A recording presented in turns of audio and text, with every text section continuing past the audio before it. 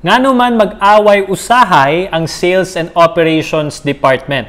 Kung ikaw nakatrabaho ka sa isang kumpanya, definitely na-adjunate siya yung mga Marketing Department, Sales, Operations, and Finance Department. Those are basically the 4 essential parts when having a business. Pero mapansin dyan nato is that one of the or two of the departments na kanunay maglalis, no? Hopefully dili naman maabot sa sinumbagay, pero na maglalis lang jud ba, is kaning Sales and Operations. No? So, ang trabaho sa sales is sila ang nagabaligya sa mga produkto or services sa kumpanya. Ang operations naman is sila ang naga-deliver kung unsa tong mga gina-promise sa sales, which is kasagaran ang mga products and services. So, ang pangutana na karon is ngano lagi sila magsigig-away. I would say na based on my own opinion at the same time nakita lang po nako observation, there are 2 reasons. Number 1 is kaning ginatawag na tong over-promises but under-delivering. No? Sa ato pa, kung makadugbong mga statement sa mga Bisaya na mga tao nung nagaingon sila na makabuhig patay.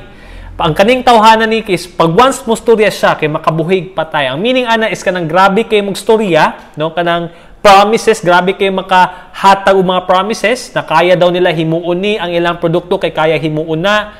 Pero pag abot naman sa delivery, dili siya matuman. No? So, that is one of the reasons why na pag once ang kliyente, dili niya madawat tong gipang promise sa sales, what will happen is ang salesperson muyaw-yaw sa operations department nga ngano dili nila mahimo tong gina-promise sa ahente sa kliyente. Diba? So, mag-ripple effect siya ba? No? Nasuko ang kliyente, ang sales ipasa sa operations, and then it will be a mess. Right?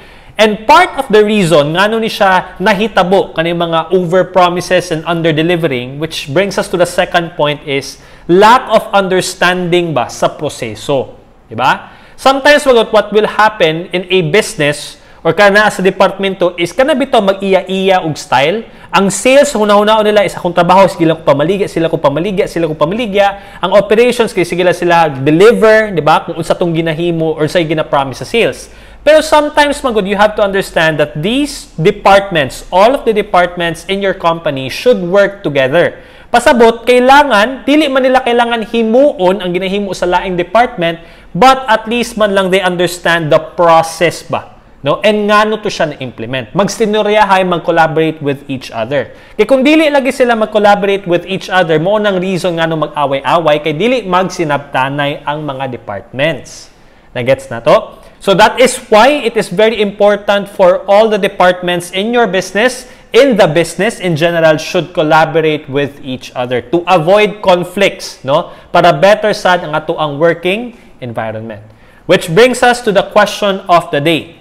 How can you, kung sakali lang, ikaw ang negosyante, how can you make your working environment better? Okay? So let us know your thoughts in the comment section.